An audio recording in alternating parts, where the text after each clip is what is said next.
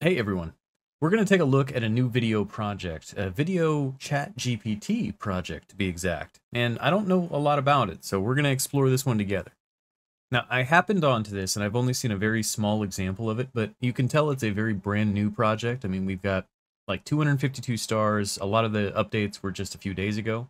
But the idea here, from what I understand, is that it can read or at least see a video. It can interpret what the video is and actually make sense out of it. So what we're going to do is try it out. We're going to test by submitting a couple of videos, maybe some shorts that I've created in the past, see if it can make sense out of it, and try to get an understanding of what it's doing and how it works. To start off, let's look at the main descriptor. It is a video conversion model capable of generating meaningful conversion about videos. So we've got an LLM model, GPT-4, combined with a model interpreter of, well, something new, something we haven't really seen before. Now, the link for the project, as with all my videos, is going to be in the description below. You can see it here. But before anything, let's get a taste of what this program does. So through trying it out, we're just going to click on here, and this gives us the capability of uploading a video. Now, I've only tried this once before I started recording. So we're going to drop a video here, and we're just going to hit this button so that it can interpret. Now, while I think it might be fun to drop a gigantic video, it would probably take a while not just to upload, but probably to interpret, and I don't know if it would be the fairest thing to assess. So let's take a look at one of the shorts that I've created recently, and we'll see what it does with this. I like to run the streets this dark out and come home, blow your back out, I hope. Alright, so what we're going to do is just click on the upload button, and it's going to send it in, I suppose.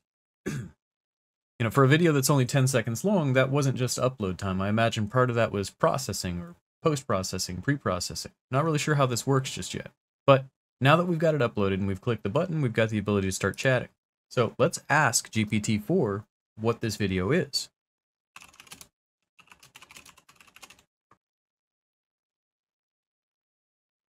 So I asked GPT-4 what it sees, and it says, in the video you can see a woman with long hair sitting on a bed talking to the camera. She's wearing a black dress and has a pink blanket on the bed. Let's see if all those things are accurate. I like to run the streets this dark out and come home, blow your back out. I hope that's okay. I can't leave you alone. Not for no 24 hours. All right, so let's check off the facts. We've got a woman. We've got long hair sitting on a bed talking to the camera. She's wearing a black dress and has a pink blanket on the bed. All of those things are accurate. Let's see if it can maybe read.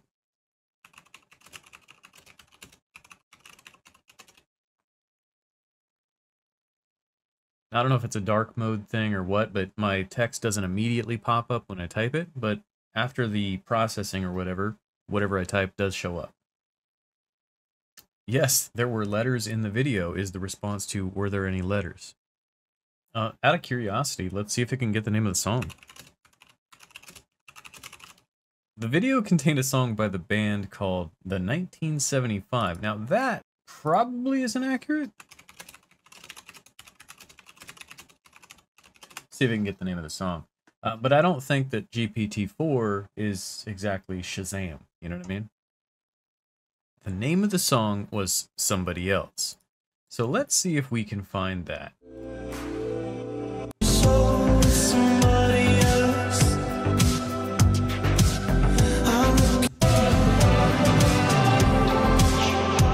Jesus Christ.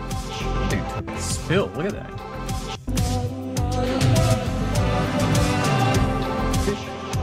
Look at his head hit the concrete. Did nobody see that?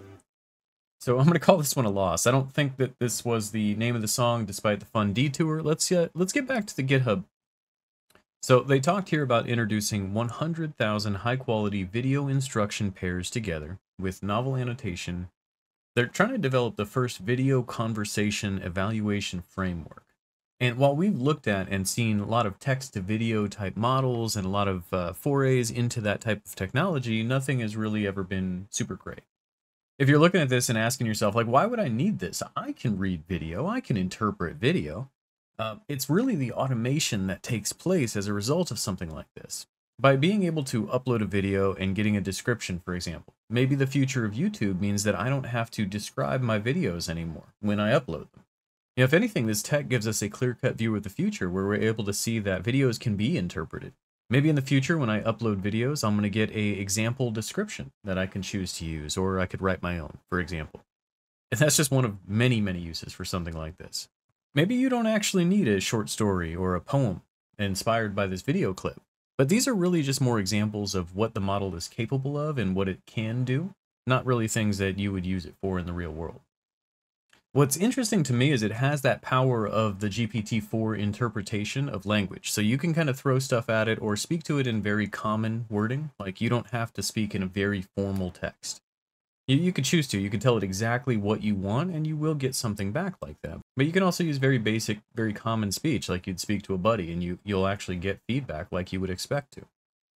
It looks like a very similar installation procedure as everything else in this space. You just want to use a Conda environment, and this one additionally uses Flash Attention for training.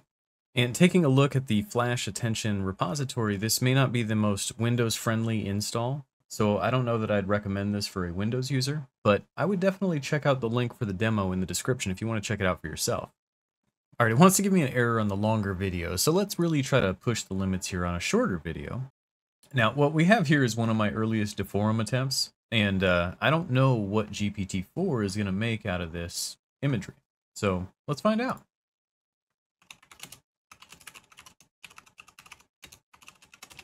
Let's just ask, what do you think this video is? And see what we get.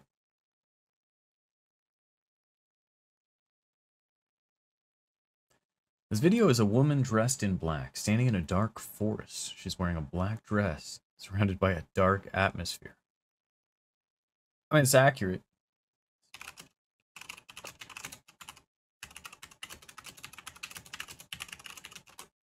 Let's see. Let's see if GPT-4 can critique my video and make it better. To make this video better, you could add more details to the woman's appearance, such as her makeup, her hair, her accessories. You could also add more elements to dark forest setting, like adding more trees, creating a sense of depth, and incorporating more light sources. Jewelry, cape, mask, make her look more intriguing and mysterious. Finally, you could also add a soundtrack or a voiceover to enhance the overall mood and atmosphere of the video. Now, that is interesting. What I noticed that was interesting in the response was that it commented on the sound and video. So I asked it if it didn't hear sound, and it didn't. And it's saying, yeah, I didn't hear any sound or video. Adding a soundtrack would greatly improve the experience. So now, out of curiosity, I wanted to ask, based on the imagery, what soundtrack makes the most sense? And it's saying, based on the images, a dark, atmospheric, and mysterious soundtrack would make the most sense. This type of soundtrack would complement the dark forest setting and the woman's costume. So that gives you a lot of idea of what it is, how it works, what it does, all that fun stuff. But as we're closing out here, I wanted to take a look at the acknowledgement section, because I did notice that this isn't actually GPT-4. This may actually be Vicuna based, which is even more impressive if I'm being honest. And it looks like the developers here gave credit to Llama, which Vicuna definitely would, but here it says Vicuna has the amazing language capabilities, which I'm assuming could mean this is based on Vicuna. Now, looking at this Lava project, this is actually a large language vision assistant program. And so this can look at an individual image and describe what it sees and what's in the image. And from there, a large language model can interpret. And so, yeah, I really hope you enjoyed the video. I just really wanted to show another technology that stuck out to me as being very impressive. And certainly one other thing that we're going to see become more and more common as we move into the future. But if you can stay tuned and hit that bell, I'll do what I can to stay on the cutting edge for you and let you know what I see and where I find it. As always, thank you again for checking in with me today, and I appreciate your time with me here today. Thanks for watching.